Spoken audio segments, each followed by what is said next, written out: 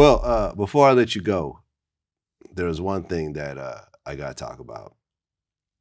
5 people have been arrested for the murder of Pop Smoke. Yeah. Did you ever meet Pop Smoke? Nah, I never got to meet. We talked on the phone a couple of times. I mentioned this before. We were actually supposed to do an interview 2 days before he got killed.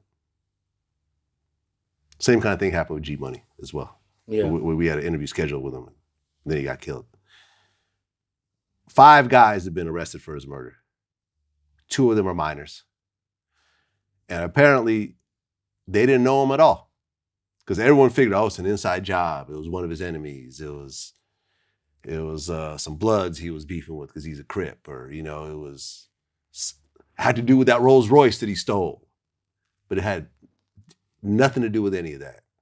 From what the police are saying, and you take it with a grain of salt, of course, but from what the investigators are saying, is that he went on live, on IG Live, and flashed his address, and there was a group of jack boys in LA. In the area.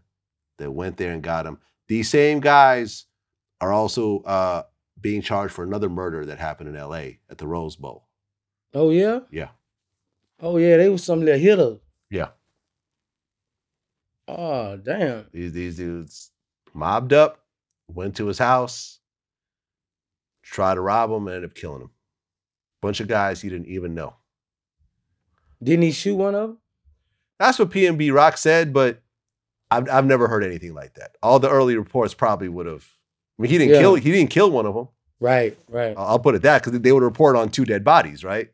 Right. I don't know if he shot one of them. Maybe he did shoot. I don't know. The story's going to start coming out slowly, but man, it just shows the danger of stunting on social media. Yeah. Where people know where you are, you got all this jewelry on, you're not at your house, you're at some Airbnb, you know? Right. I don't think they're going to be trying to roll up to Boosie's crib in Atlanta. Nah, that's why I be live. You coming this motherfucker. I'm pretty sure there's a nice little army up in there. Yeah, we got my people at the gate. I'm not too worried about that. But like, if you notice, it's dangerous, bro. It's dangerous. It's dangerous, bro. That's why you got to protect yourself, especially in Cali. I was saying that Cali is so dangerous, bro. This shit got me want to go get more guns on me. You know what I'm saying? Like, Cali dangerous. You know what I'm saying? Man. Cali dangerous. 5 people. 2 of them were minors. That means that they were 17 or younger. Oh, that ain't nothing, man. That ain't nothing. I see you like you not used to killers being 17. I mean, that's the age, that Vlad. That you progressed at 17. No, I mean, listen, man. One of my best friends, he killed someone with his bare hands at 17. I know people like this, but I'm just saying that was a different situation. That was a fight that broke out that just kept going. Right. I don't know too many people that are gonna go assassinate someone at 17. I do. Yeah. Yeah. So you know guys like this growing up. Yeah. Shit, my co-defendant killed 9 people. Fuck. He got convicted of that? And admitted to it. Wait.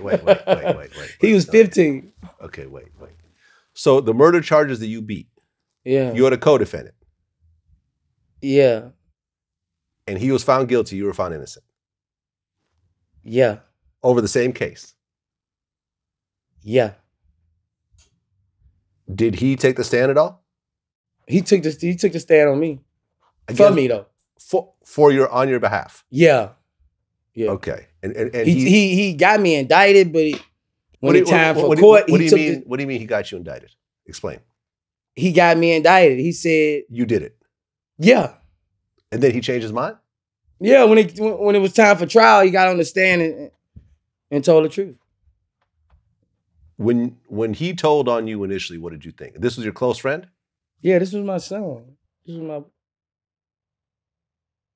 I was his guardian at school. Wow. I signed for him.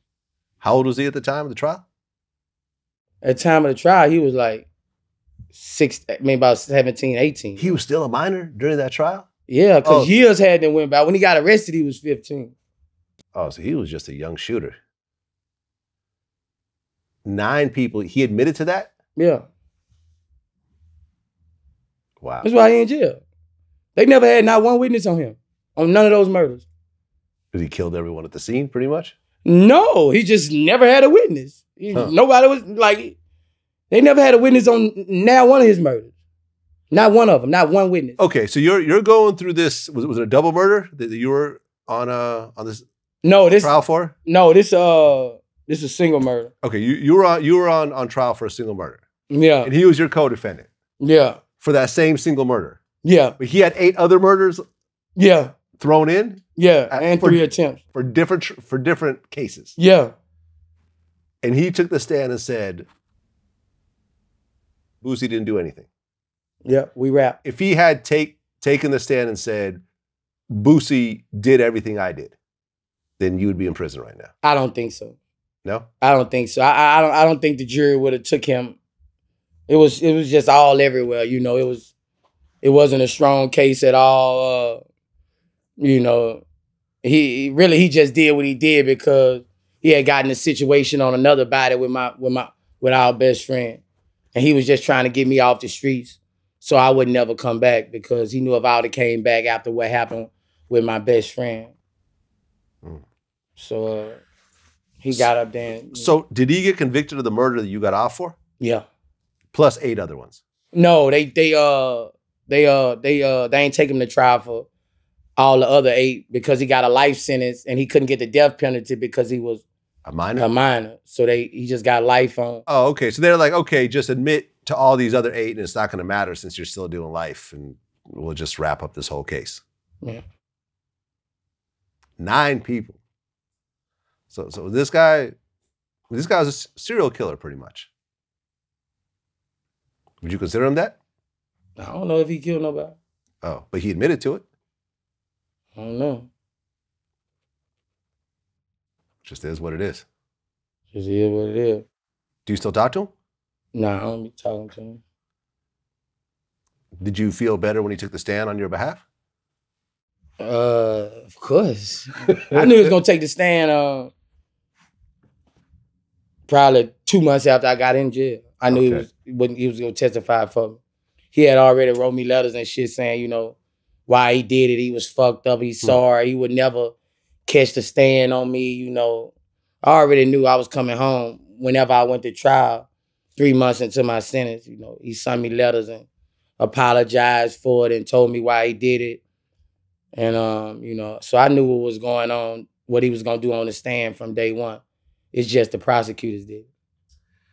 Well, now it's a crazy story. I feel like your stories get crazier every time.